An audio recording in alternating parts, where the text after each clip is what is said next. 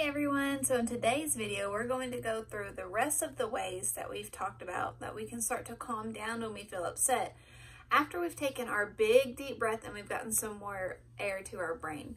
So let's go ahead and get started.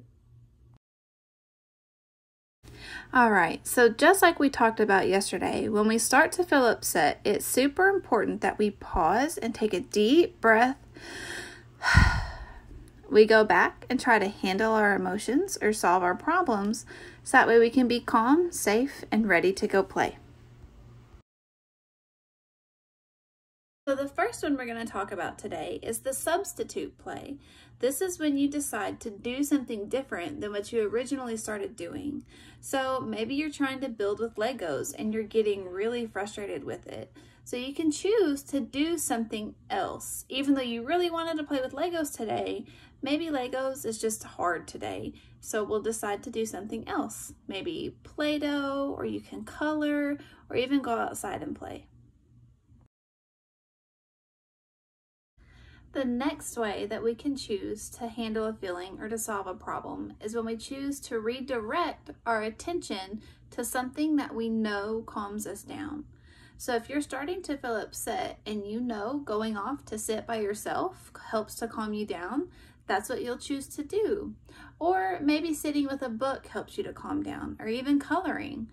So when you choose to redirect your attention to something else, you're choosing not to focus on what made you upset, but instead focus on something that you know helps you to calm down.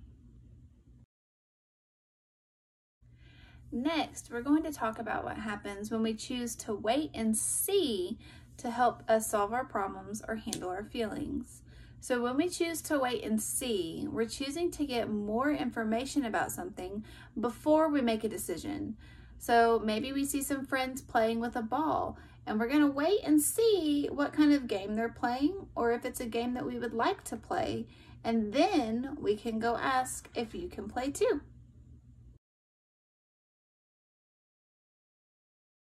The next way we can try to handle our feelings is to take a pit stop.